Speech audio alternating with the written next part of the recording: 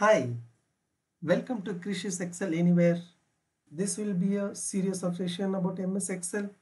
If you like the video, please hit the like button and subscribe to the channel and also click on the bell icon. Let's get started. Today we will be learning about what is save as, how to save as a file, shortcut, extension.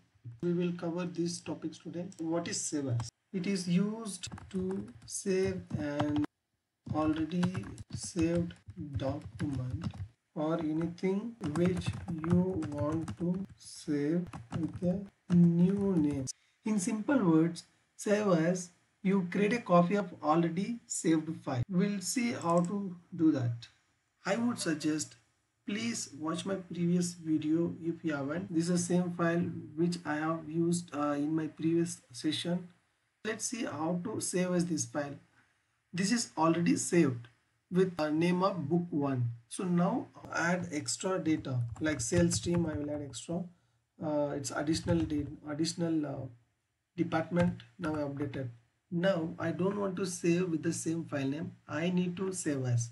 What are the options? We have two options as well as like I mentioned earlier. For save, go to file and click on save as, and one more option is we can use shortcut, that is F12, to display the save as dialog box in Excel. So now you see the file name, it took default existing one. Now we need to rename it.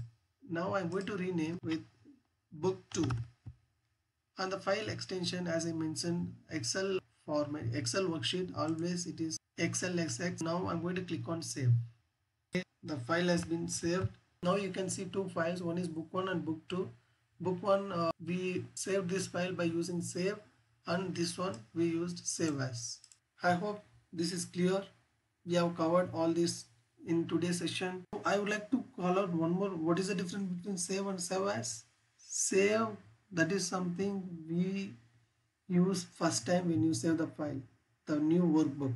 Save as, we just create a copy of the already saved file.